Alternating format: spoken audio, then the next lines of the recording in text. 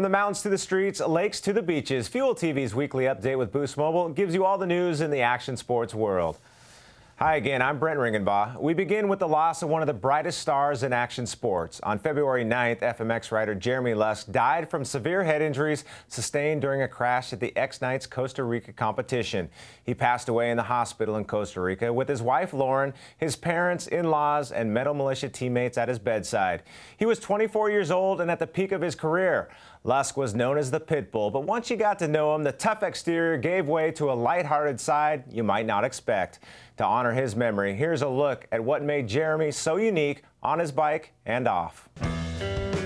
Ready? All right, calm down. I stared at them probably about for a week after I won them, so. But they're pretty shiny, huh? Gleaming. I'm gonna get some ice put around them. Born and raised in Southern California, Lusk started riding when he was just 3 years old. He went from high school straight into a construction job and enjoyed free riding in his spare time. But his skills on the bike would soon get noticed by the industry. He started riding full-time and turned pro at 19. He joined the Metal Militia in 2006 and quickly rose through the ranks of freestyle motocross. Last year was his competitive best, with a run of podium finishes, including gold and silver medals at X Games 14.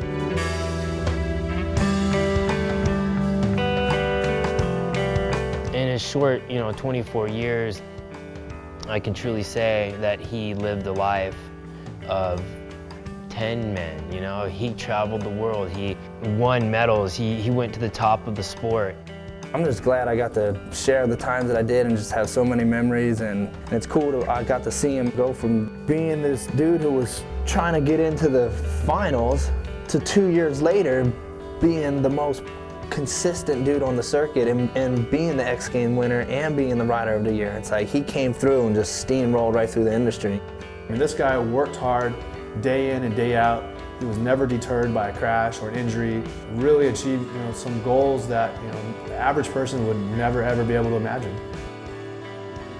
All around good guy. A lot of you guys just see the bad boy image that he was, but really once you get to know him, he's pretty soft and a loving guy. And definitely a funny guy. He was definitely a guy that makes everyone laugh. Nobody could ever replace that dude's personality.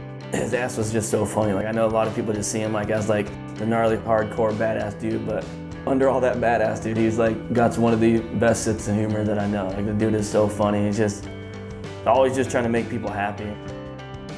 He got married and was solid, and his chick loved him, and they had the perfect relationship, and I think that fell off on me and everyone else, and it just set a good standard. I did ask myself why did all this happen?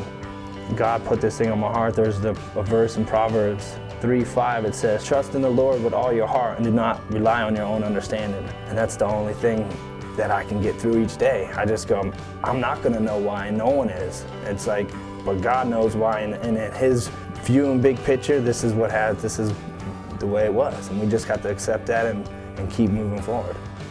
It's hard. It's a hard thing to do, to say bye to one of your best friends. And I just feel like I'm in a bad dream, and I'm gonna wake up next week and we're gonna go riding or go out in the hills and just hit it, And definitely, it ain't like we lost him for now, but we're gonna see him again, so it's all good.